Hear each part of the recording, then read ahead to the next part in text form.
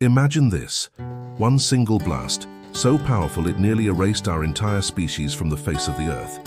It sounds like science fiction, right? But it actually happened. About 75,000 years ago, in what is now Indonesia, the Toba Supervolcano erupted. This wasn't just any volcano. It was the largest eruption in the last 2.5 million years. It spewed so much ash and sulfur into the atmosphere that it blocked out the sun, triggering a volcanic winter that lasted for years.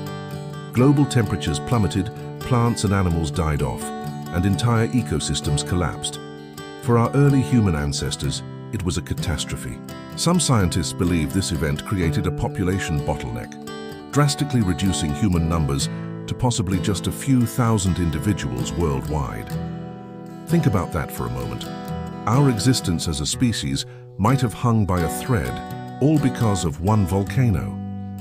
While the exact scale of this bottleneck is still debated among experts, the sheer power of Toba is undeniable. It was a planetary-scale disaster. Now, fast forward to today. We consider ourselves an advanced civilization, but are we truly any safer? Our modern world is incredibly complex and fragile. We rely on interconnected power grids, global supply chains for food, and just-in-time logistics to keep our societies running. A Toba-scale eruption today would be devastating. It wouldn't just be the initial blast, the aftermath would be chaos. Ash would ground all air travel, disrupt communications, and contaminate water supplies. The resulting global cooling would lead to widespread crop failures and famine on a scale we can't even comprehend. Our entire system could grind to a halt. But this isn't about spreading fear. It's about perspective and preparedness. The story of Toba isn't just a warning about the immense power of nature. It's a reminder of our own resilience. We survived it once against all odds. Today we have science, technology, and the ability to plan.